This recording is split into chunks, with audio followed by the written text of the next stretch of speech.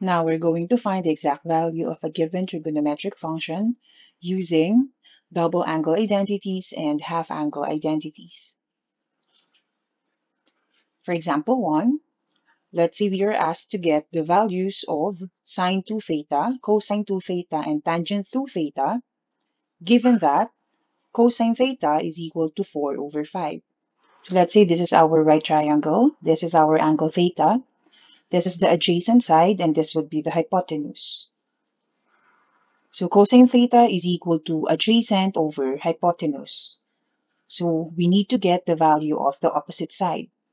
So by Pythagorean theorem, we can say that y squared is equal to 5 squared minus 4 squared.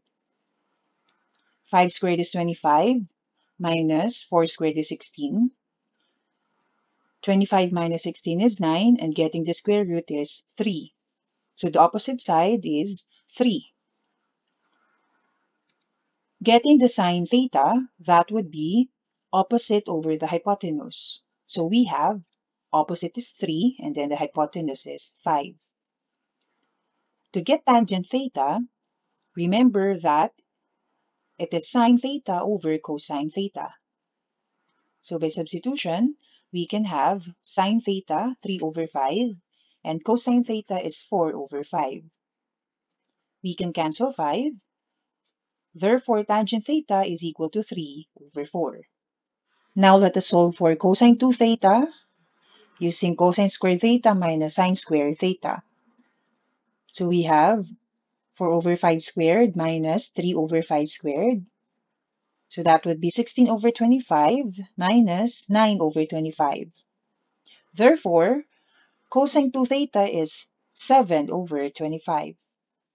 To solve for sine 2 theta, we can use 2 sine theta times cosine theta. So we have 2 times 3 over 5 for sine theta, and cosine theta is 4 over 5. Simplifying, we have 2 times 3 times 4 is 24, over 5 times 5 is 25. So sine 2 theta is equal to 24 over 25. To get tangent 2 theta, we can use this formula. So that would be 2 times tangent theta is 3 over 4, over 1 minus the square of 3 over 4. So 2 times 3 over 4 is 6 over 4. Simplifying, we have 3 over 2. The square of 3 over 4 is 9 over 16. 1 minus 9 over 16 is 7 over 16. Dividing these two fractions, we have, copy the numerator and then get the reciprocal of your denominator, and that would be 16 over 7. 3 times 16 is 48 over 14. To simplify, we have 24 over 7. So that is our tangent to theta. We can also use tangent to theta is equal to sine 2 theta over cosine 2 theta. So sine 2 theta is 24 over 25, and cosine 2 theta is 7 over 25. 25 would be cancelled, giving us 24 over 7 for tangent to theta. For example 2, the given is tangent theta is equal to negative 4 over 3, and the angle is in quadrant 2. We are asked to get the values of sine theta and cosine 2 theta using double angle identities. If the angle is in quadrant 2, and this is our tangent theta, remember the tangent is opposite over the adjacent. So this would be the opposite side, and this would be our adjacent side. So we need to get the value of our hypotenuse. So by Pythagorean theorem, we can have negative 3 squared is 9, 4 squared is 16. So square root of 25 is 5. So r is equal to 5. Sine theta is equal to opposite over the hypotenuse. So the opposite side is 4, and our hypotenuse is 5. For cosine, that is adjacent over the hypotenuse.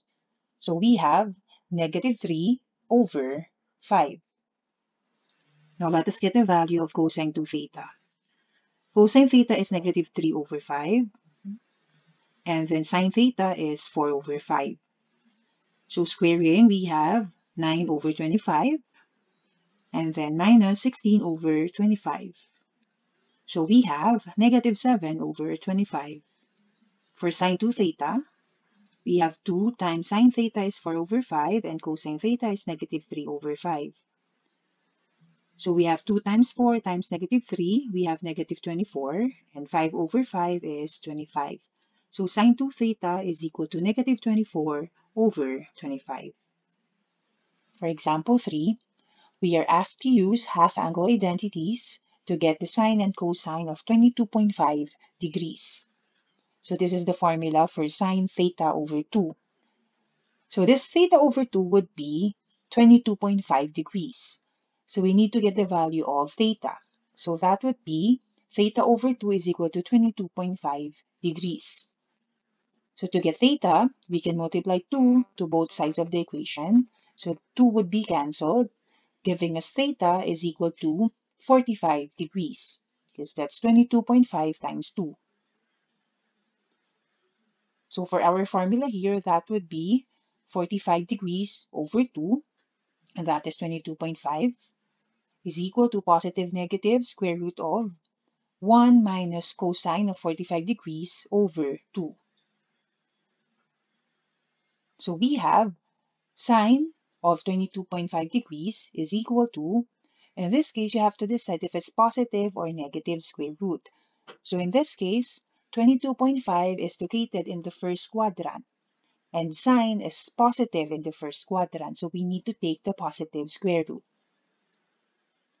In reference to our unit circle here, cosine 45 degrees is the x-coordinate, and that would be square root of 2 over 2. Now we can multiply 2 over 2 to this quantity, giving us, that would be 2 times 1 is 2, minus square root of 2 over 2 times 2, that would be square root of 2, over 2 times 2 is 4. Simplifying, sine 22.5 degrees is equal to the square root of 2 minus square root of 2 over 4, the square root of that is 2.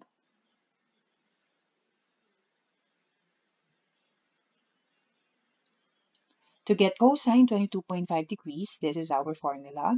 So remember that theta is 45 degrees. So to get cosine 22.5 degrees, that is equal to positive square root of cosine 45 degrees is square root of 2 over 2. This time, this is 1 plus square root of 2 over 2 over 2. Multiplying 2 over 2 to our quantity, we have 2 times 1 is 2, and then 2 times square root of 2 over 2 is square root of 2 over 4. Simplifying the denominator here, we would be having square root of 2 plus square root of 2 over 2 for our cosine 105 degrees. For example 4, we are asked to get the sine of 105 degrees, cosine of 105 degrees, and tangent of 105 degrees. So again, we need to find the value of theta. Theta over 2 is 105 degrees. So we multiply 2 to both sides of the equation, giving us theta is equal to 210 degrees. Therefore, sine 105 degrees is equal to positive negative square root of 1 minus cosine of 210. Cosine of 210 degrees is the x-coordinate here, and that would be negative square root of 3 over 2. Now, 105 degrees is located in the second quadrant, and sine is positive in the second quadrant. Therefore, we need to take the positive square root.